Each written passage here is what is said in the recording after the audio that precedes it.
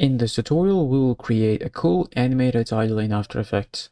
Let's create a new composition. I'm going to name it Render 1920 by 1080. Click OK. Select the type tool and type the text. I'm going to type Modern. I'm using integral bold font for this. You can adjust the size of your font the way you like it and then align it in the center. Then I'm going to select the drop down for text, click on Animate button, select Position. Then click on the Add button, Property, Opacity, Add button, Property, Tracking. I'm going to set Position to 60. Then I'm going to set the tracking amount to -150 and opacity to 0. Then open the range selector 1 and create keyframe for start at 0. Go 15 frames forward and set start to 100. Select these keyframes, right click Keyframe Assistant Easy Ease and press F9 as a shortcut. Go to the graph editor. If your graph looks different, right click, make sure you're in Edit Speed Graph. Select these points and drag the handles all the way inward. And that'll give us a really snappy reveal like that. Alright, let's close this up. Then go to Layer, New Solid. I'm going to name this PG. You can choose any color you want. I'm going for a pure black.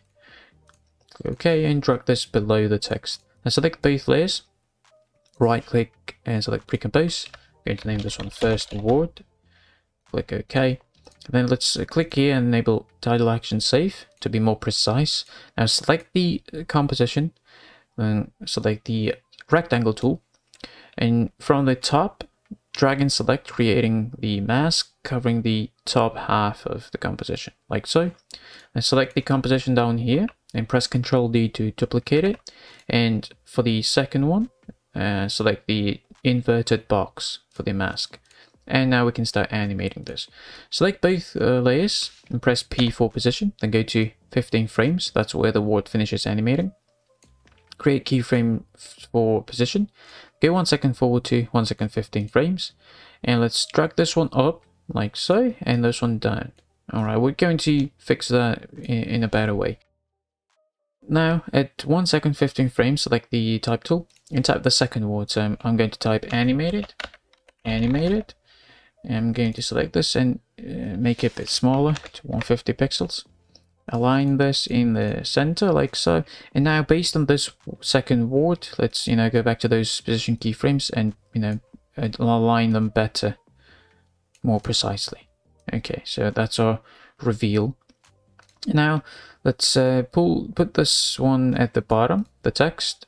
Then go to Layer, New Solid, and again name this one BG. Make sure to choose the same color as with the previous solid. That is important. Click OK and place this at the bottom below the second word and select these two.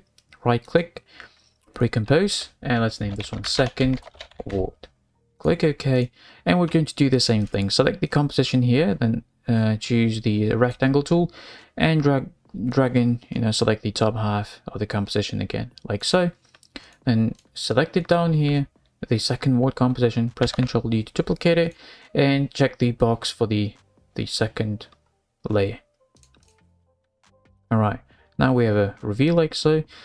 Let's select the second word compositions, press P for position, create keyframes, go 1 second forward to 2 seconds 15 frames.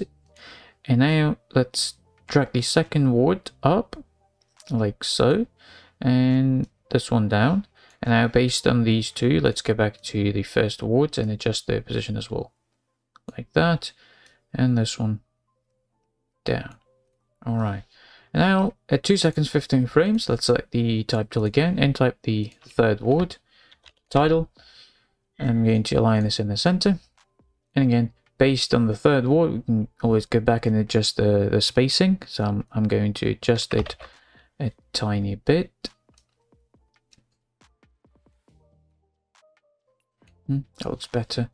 Okay, now let's put this one at the bottom. Again, go to Layer, New Solid, BG, choose the same color of the solid, place the solid below the third word, select these two, right click, Pre-Compose, and let's name this one Third Word. It's good having every layer labeled accordingly to easily change it in the future.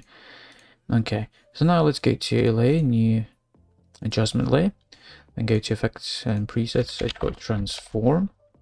Add it to the adjustment layer, then the effect control, set skew to -8. Alright, so that's what we have at the moment.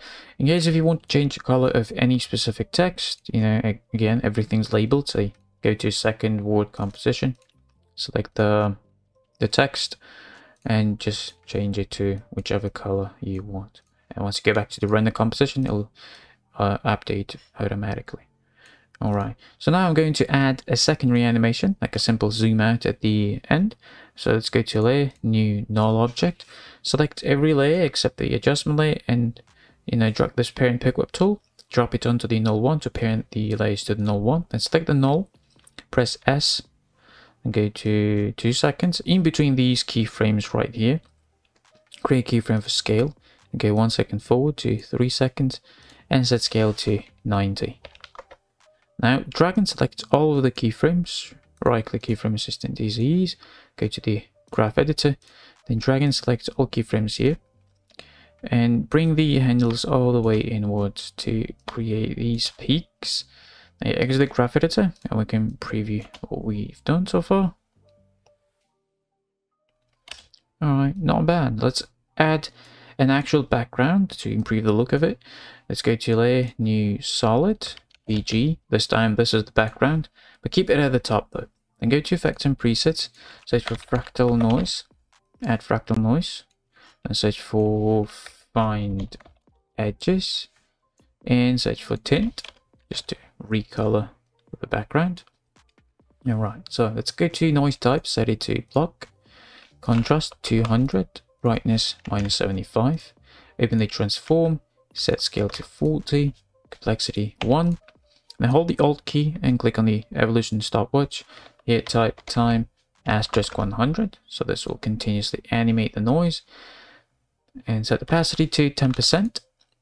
Then for the find edges, check the invert box, and for the tint, map white to any color of your choice. Just you're free to choose anything you want here. Click OK, and all you have to do is set the mode. If you don't see the modes column, click on toggle switches on modes until you do, and set the background mode to screen. And now we have a animated background with the animated title. So let's go ahead and preview. And you can at any point change this really easily. So you don't want the word modern. So you just open the first word and change it for anything different, say like futuristic. Alright, I don't know why I made that up, but let's go back to the render comp, and now we have the, you see, futuristic animated title. Alright, and this works, with any word. Just change it, just don't make it too big, so it doesn't go outside of the composition. Okay, and I hope you liked this tutorial. If you did, let me know in the comment section down below. Thank you for watching. See you in the next one. Peace out.